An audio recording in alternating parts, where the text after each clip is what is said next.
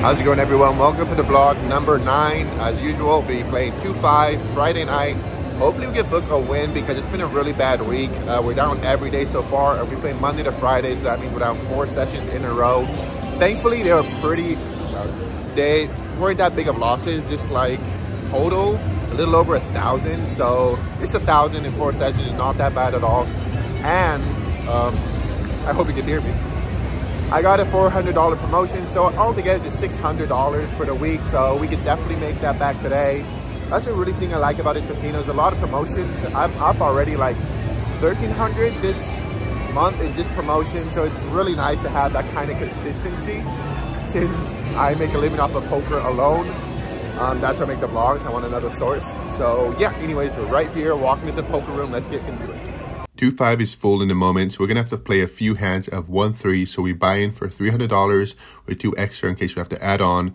Let's jump right into the first hands. First hand in, we got Queen Jack off in the low jack. I make it $12 and get the button and big blind to call. So 3 ways to a flop. Flop comes Ace 9 8, so we got a gut shot to the nuts that is something, and I think the button and big blind could be very wide, so I could get a decent amount of folds. So I make it $18 and get the button to call.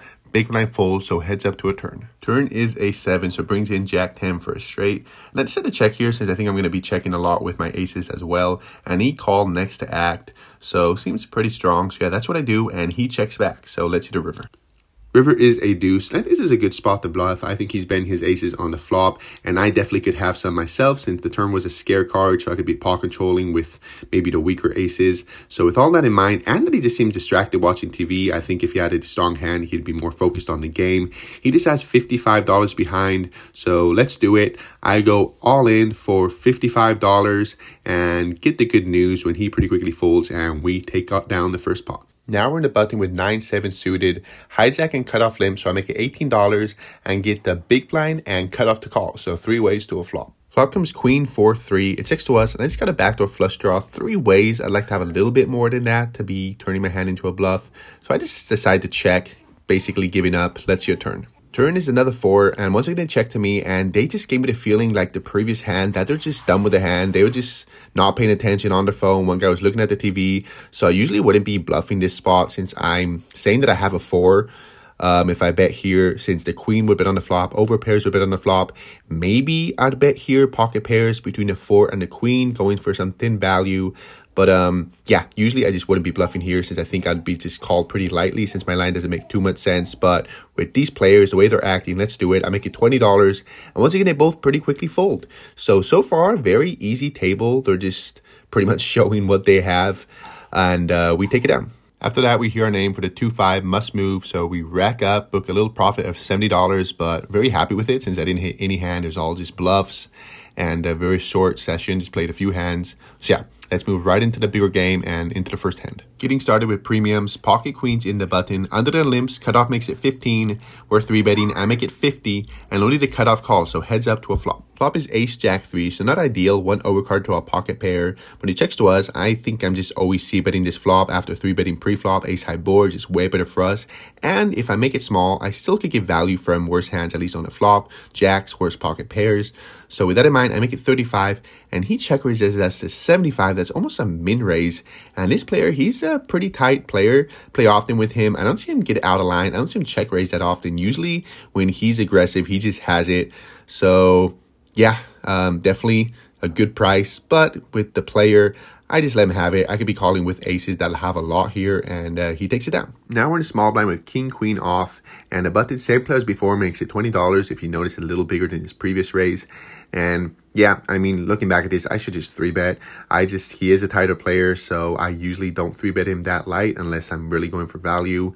And the suited version, 100%. And again, I should probably just do it since he is the button, so he's tight, but he'll have a wider range anyways, just having to get through the blinds. But in this spot, I do call, and the big blind calls as well. So 3 ways to a flop. Flop is pretty good. King 6-3, so we have top pair, queen kicker, checks to the button. He c-bets for $30. And yeah, I think just calling here, what's make the most sense. I call, big blind folds, heads up to a turn. Turn is a 5, I check, and now he slows down and checks back. River is a 4, so now the backdoor flush gets there. A 2 is a straight, a 7 is a straight. But in the moment, I didn't put him on the flush since I think he would be barreling that on the turn if he got it. And I didn't think he had too many sevens or pocket twos. I think most likely he has a king himself. And on that turn, that was kind of scary. Just decided to pot control. So I want to get value from those kings. But I really don't like this spot, the way I played it, because I think I make it way too big. I made it $75. And I'm going super thin for value here. So since the straight comes in, there's a 4-liner and a flush comes in. So if I want to get value from a king, I got to make it tiny. I think I should bet 30 on the same that he did. And if he does raise his fold. But at the moment, I make it $75. Again, not a fan at all of if I got to go thin, I got to make it small. But yeah, that's what I do. And he pretty quickly calls and I show and he flips over pocket twos for the bottom end of the straight. So yeah, wasn't putting him on that. I thought he probably would check that on the flop. But it works out for him and he takes it down. I feel like I just got punished for not playing aggressively pre-flop. But anyways, on to the next. Now there's a straddle going on when I look down at Jack 8 suited in the cutoff. I make it 30 and get the button and under the gun straddler to call. So 3 ways to a flop. Flop comes ace, king, 3. So you got a backdoor flush draw, backdoor straight draw. And it's a board that's way better for us since the button and under the gun straddler probably have a decently wide range. So I see bet for $35 and only the button calls. So heads up to a turn. Turn is a 10 and now we have a gut shot. So a little improvement, but still it's not like we would have hit our flush draw. And he called next to act. I'd be a little more open to try to continuation this bluff if the big blind would have called instead of the button. Since yeah, the button feels a little stronger and he could have aces that I'm not going to get to fold. So I decided to check. I could still have the river that I could try to bluff if he checks back. So that's what I do. And it seems like he's going to bet himself, but finally he does check as well. So let's see the river. River is a 4, and yeah, I don't think I'm ever winning here with Jack high. And the fact that he kind of thought about betting but checked the turn kind of made me feel like maybe he was thinking about bluffing himself. And I definitely could have some aces here that play this way. So we haven't been able to win so far, having value. So let's try to bluff again. I make it 85 and get the good news when he pretty quickly folds and we take it down. Moving on to the next hand where there's a button straddle and we look down at 7-8 suited in the low jack. I make it 35 and only the button call. So heads up to a flop. Hopefully we can hit the flop this time so we don't need the bluff. Nope. Flop comes 4-4 deuce. So, you know, 2 overcards, backdoor straight draw. Not much really. But this player just lost a huge pot with aces against kings. It just looks like he's steaming. So I think he's calling with absolutely everything pre-flop. So of course he could have he could have 4s. But he could have anything else as well. So more likely than not, he just has nothing here and we could take it down. So I see bet for $35 and he calls. Turn is great. It's a king. Well, you know, not great for our actual hand, but great for our range. It's a very scary card. Maybe he had a 2, or I think he maybe just calling with ace high, or just almost everything. Just like pre-flop, I think he's in position and he's just hoping I'll check the turn and maybe bluff me off of it. That was my thought in the moment. So this just feels like a great card to bluff on. So I keep it going. I make it $60. And once again, the bluff works since he folds, feeling good, getting bluffs through back to back to back. Now we're in a big blind with ace 9 suited, under the gun and under the gun 2 limp, small blind calls. We raise it up to $35 and get under the gun and under the gun 2 to call. So 3 ways to a flop. Flop comes ace, king, jack. So top pair, 9 kicker. I wouldn't hate to check here with my kicker. That's not the best, out of position against 2 players. But I think betting is fine too. And that's what I do. I make it $35 and get under the gun to fold. But under the gun 2 does call. And he's the same player from the previous hand. Turn's not the best. It's a king. So now losing, of course, against kings. And chopping against all of the worst aces. So yeah, not my favorite turn. I decided to slow down and check, and now he bet $60. So yeah, not loving his spot, but again, this player has just been going pretty crazy after losing that big pot. He's playing every single hand, so I don't think I'd fold yet. I think he could just be betting himself an ace that we're chopping with, or maybe he called with a queen or a 10 that he has a gut shot and now he's trying to bluff it. So yeah, for that price, I just can't find a fold against this player. I called. Let's hear river. River is an 8 and I check and I bet $125, and yeah, not liking his spot. But the thing is, he's just giving us such a good price. If my math is right, we gotta be good less than a quarter of the time. And this is very player dependent. He's been playing almost every hand. I think a good amount of time I'm just chopping against an ace, or he's just being going crazy with a missed gut shot, a queen, or a 10.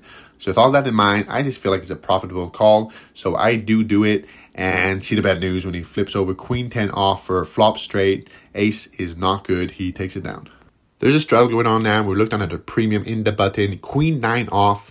There's so much going on with this one. You could hit a straight, you could hit a flush, you could hit trips, you could hit quads, full house. So with all this potential, of course, we're going to raise it. We make it $30 and get small blind, big blind, and under the gun to call. So 4 ways to a flop. Flop is pretty good. Queen 7-10, so top pair 9-kicker, backdoor straight draw. It checks to us, and with top pair, I'm going to bet, but I want to get called by worse, so I don't want to make it too big. I make it $55, and doesn't seem like anybody really has anything since they all fold and we take it down. Okay, let's play a real premium. Pocket aces in the button. There's a straddle going on. Low jack makes it 35. He's a pretty good reg. I 3-bet him to 105, fold back to him, and he calls, so heads up to a flop. Flop comes 5-9-4. So definitely an interesting board. Not the best for range apart, of course, that we have pocket pairs, but we're not going to be hitting it too much. And we don't have the ace of spades. So when he texts to us, with all that in mind, I'm going to bet on a bigger size. I make it $100. He pretty quickly folds and we take it down. Straddle is still going on. We looked on an ace-8 suited in the hijack. I make it $30 and only the undergun straddler calls, very action player, so heads up to a flop. Flop comes 5, queen, 9. So when he texts to us, we don't have much going on. Not that many backdoors, just one overcard on a very wet board. So I don't think I'm going to get that many folds. And my ace may be good here a decent amount of time. So I check back. Turn is a deuce. And once again, it goes check, check. River is a 10. He checks. And after checking twice, I don't think I'm going to get too many folds if I bet here. So I check as well. He flips over ace. So I flip over an ace. And he flips over a 3. So our 8 plays. We takes it down. Another 2-5 opens, so we are no longer must move. And we look down at pocket 5s and under the gun 2. There's straddle going on, and under the gun 1 min raises at $20. That made my situation pretty awkward. I mean, straight up, I should just fold. 3-betting feels overplaying pocket 5s. But this table was very action, and I feel like set mining here, I could easily get it all in with plenty of these players that they just had top pair, and they weren't being too aggressive pre-flop. So I felt like if I call here, I'd be able to see the flop a good amount of time, except for the small blind. He was a reg, so definitely he would be squeezing here a good amount of time. So I'm just hoping if he didn't show up with a hand, I will be able to see a flop for the $20. So I do put in a call. Cutoff calls, button calls that are the 2 action players on this table. And now, of course, the reg in the small blind takes the spot. 3 bets to $135. Under the gun 1 folds, and it's on to us. Now I'm in a pretty awkward spot, and I'm definitely annoyed with myself for not being strict with my pre-flop ranges. I should just be folding here, and I usually do. And I do think just running bad is kind of affecting my game a little bit here, not being as strict as I usually am. But here we are with pocket 5s, and in the moment, once I'm here, I think a call is good because I just got to call $110 to play an over $500 pot, because I'm pretty sure the cutoff and button are always calling here. They're just super action. They want to see flops. They want to see big pots. And if I hit a set with these 2 guys and they hit top pair or something, I could definitely make enough money to make the $110 profitable.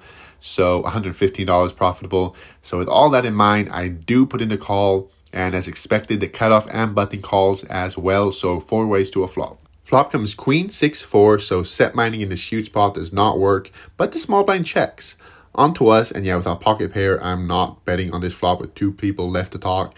So I check, and the cutoff and button check as well. So let's see the turn.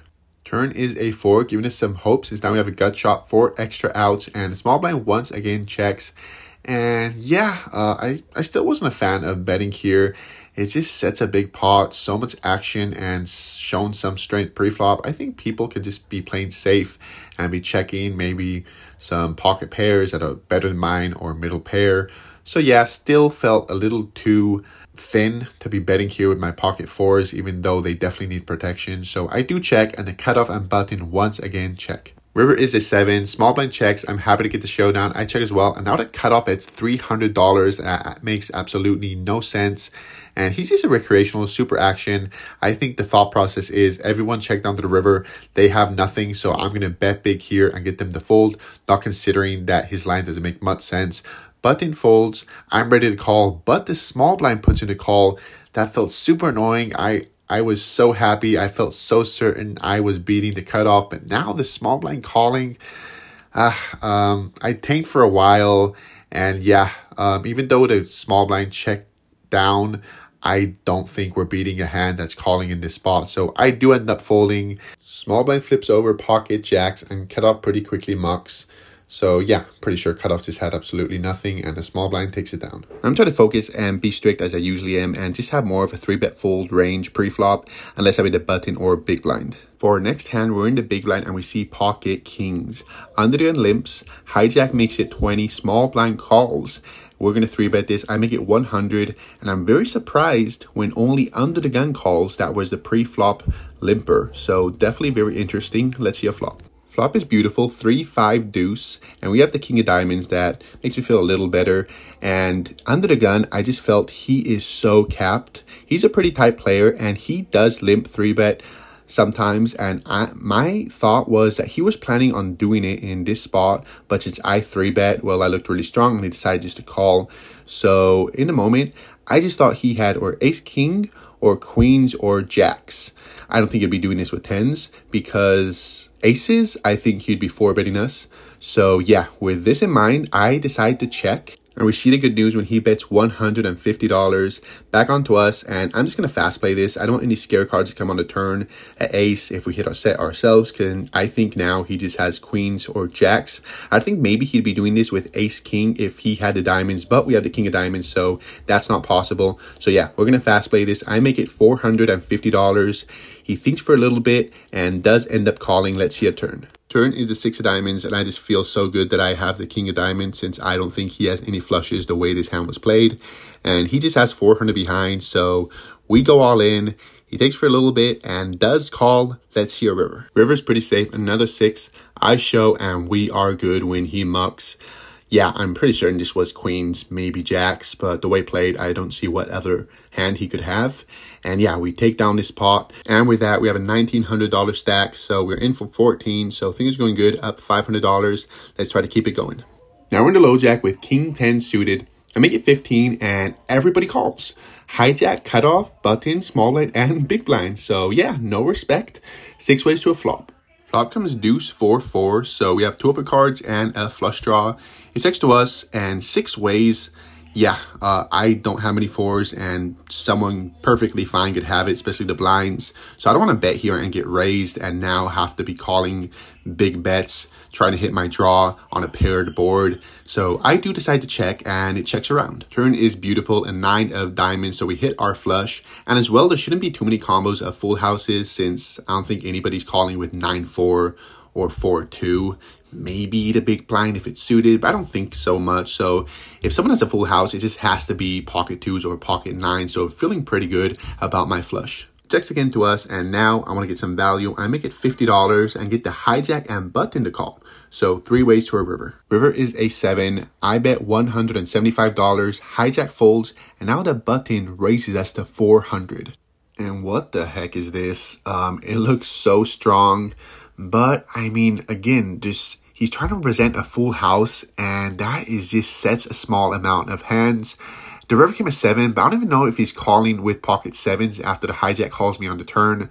So maybe he has pocket 7s, but everything else that's left is pocket 9s and pocket deuces. So yeah, I just can't fold. It's just 225 more for this size of a pot. And this player is fairly aggressive. So I wouldn't be too surprised if maybe he just has an ace of diamonds and is turning it into a bluff. And yeah, he checked the flop. It just doesn't make too much sense to me. And I can't fold for this price. I call and he flips over pocket 4s for flop quads. So yeah, he didn't have a full house. I was, I guess I was right about that. And he takes it down, so what comes easy goes easy. We're back breaking even. After that, the straddle is going on almost the whole time, so it's 2-5-10, and I just lose some pots back to back to back. I call with 10-9 suited from the blinds, and I lose it. I raise myself with queen 10 suited to 50, and it goes multi-way, and I have to fold. And the same thing with king queen suited, so all that together we're down and under $140. After that, we go card dead for a good amount of time, and now I'm done with the session. I'm just playing until I get to the blinds. My rec is ready. I'm in under the gun. I'm basically ready to go home when I look down at pocket king. So okay, This is always kind of a scary spot. When you're about to leave, you have the rack ready to go and you hit a premium hand, but of course we're not folding. I'm gonna get $35 and only the button straddle calls, so heads up to a flop. Flop comes 6, 4, 3, so definitely not the best for our under the gun range. So with that in mind, I decided to check as well because the button, he is a super aggressive action player. So I do think if I check here and I look weak, he's just going to attack me with almost every hand he has. And indeed he does. He bets $55 and I see the merit in raising here since there's some draws. But against this player, I think he just has so many bluffs and I don't want those just to fold if I raise. So I do just call. Turn is amazing, another 3, so now there's way less hands that we're losing against, so it's less combos of sets, and if he had top 2, we're beating that as well. I checked him, and he keeps on going. He makes it $125, and for the same reasons as before, I don't think I should be raising here, and I don't think he has too many 3s. I think maybe those would be pot controlling, but I mean, in case the slight chance he has a 3, but I don't think he has that often. I think it's mostly bluffs, and I don't want those to fold to a raise, so I call once again. River's pretty bad. It's an ace, and not because I think he may have one that it could be, but mostly because I think that's going to kill the action. I don't think he's going to be trying to triple barrel bluff too often on that river, and that's exactly what happens when I check. He checks back, I show, and we are good. We were planning on leaving, but after that hand, we're feeling pretty good, so we're like, okay, a few more. Now we're in a small blind with pocket 10s. Under gun 1 makes it $60. That is very big. He is a player that has different sizes depending on the strength of his hand, and he does bet big when he has a strong hand. So I'm just taking this as a 3-bet. The low jack calls onto us, and once again, I'd be 3-betting here a lot, but against that size, I'm taking it as a 3-bet, and I guess I could 4-bet with pocket 10s, but I decided to call. That, yeah, not the best spot. I should probably just be heading home like I was planning on doing, but that's what I do. Big blind folds, we go 3 ways to a flop. Flop comes 6, 6, 9. I check, and under the 1 now, continuation bets for $115. Low jack calls, and it's onto us, and yeah, I put him on a really strong range, and here he is. Continuation betting against both of us. And yeah, the low jack, he was a previous player from before, super action, very aggressive, so I definitely think I'm beating him. He could have 6-2, so it doesn't have to be either, but I think he's calling as well with 9. So with the fact that I think I could be beating the low jack, I do put a call. And as you see, I'm pretty sure I'm pretty exhausted here since I put the wrong size. I just put $60 and they tell me that it's actually $115. So yeah, we should be going home. But anyways, I put the $115. Let's see a turn. Turn is a deuce. I check, and now under the gun 1 checks as well, so feeling good. But the low jack bets $300, and it's onto us, and I'm really hating this spot. And it's a couple of reasons, because under the gun 1, I still think he could have overpairs better than ours, that it's just pot controlling now since 2 people called and maybe one of us has a 6, so now he's scared about that and he's just going into check call mode. And the low jack, he's super aggressive action, but is he betting a 9 here? Or is he just betting a 6? Because he made it a big size. So here I'm in the middle in a very annoying spot. Truthfully, I don't know what to do, since I think I could be losing against both of them, or I could be beating both of them. Maybe under the 1, this has ace king, and low jack is overplaying his pair of 9, and we're beating both of them. But yeah, in the moment, the fact that it's my last hand, am I really gonna just lose a huge pot before going home when I was planning on leaving? Like, I shouldn't be playing this hand in the first place. I do just find a fold and feel my heart sink a little bit when under the 1 folds as well, flipping over ace king, and little low jack shows a 9. So yeah, pretty sure we were good here. Super frustrating hand altogether, since I shouldn't have been playing it in the first place if I would have just done what I was planning on doing and leaving. On the turn, I don't know. Anyways, not a fan of this hand. It was definitely pretty frustrating, and let's call it a session. Let's head out and see how we did.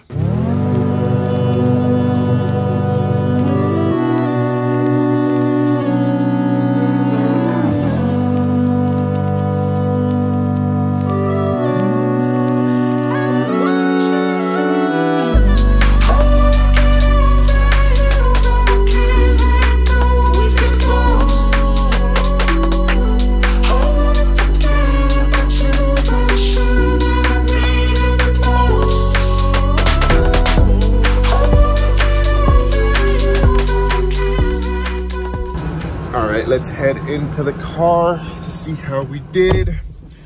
So we were not able to break even for the week since we had the 5th loss in a row. So every day this week, I feel pretty good, truthfully, for running bad. Just losing so many times in a row. I feel like I got better with this as a poker player. It definitely would be affect me a lot more before. It helps that last week I ran a lot better, and my losses were a lot smaller than the wins I had last week. So we're still doing okay for the month. And yeah, very interesting session. The flush against the quads, I just, I don't think I could fold there. It's just a stupid good price, and it's a pretty aggressive player. So I just got to be good such a small amount of time there. Maybe if you went all in. And then at the end, the pocket 10s, that was a pretty frustrating situation as well. And the pocket 3s that I definitely pre-flop didn't play that proper. It was just a really weird interesting dynamic going on the table that I felt like I was over and over again spots that I know I should 3-bet or fold, but my hand I felt was too strong to fold. But if I 3-bet, it was always against the good player, and I prefer to not just go heads up against him, that he'll make less mistakes, and I just prefer to go multi-way against all these a lot more action recreational players. And so I don't know, it may not be the proper way of playing. I just felt like it was the best in the moment. I don't be results oriented. I just didn't really hit any of the times, and so it did end up working against me for this session. That doesn't mean that it's the wrong play. So yeah, altogether pretty good. At least we got some cool content, Always fun to see someone flopping quads. I mean, a little less fun when it's against you, but that helps, the fact that I'm vlogging. When I have a hand like that I just lose, it's kind of like, okay, at least I got a good video for the vlog. It really makes it feel better. So yeah, that's about it. I don't want to rant too much. I'm tired. I'm gonna head home. It's like 12:30. It was a great game, but yeah, I'm just tired, and I don't. I rather just book the mini loss, the breaking even, and just head home. I gotta edit tomorrow this video and have it ready. We're not doing Sundays anymore. We're moving it to Wednesdays to see how that does. But just want to say thank you guys so much for watching. If you could help out and support this channel by subscribing, liking, and commenting on this video, if you have any opinions about how I played, since I definitely played some spots pretty interestingly, you could say. So yeah, thank you guys again, and I'll see you next week.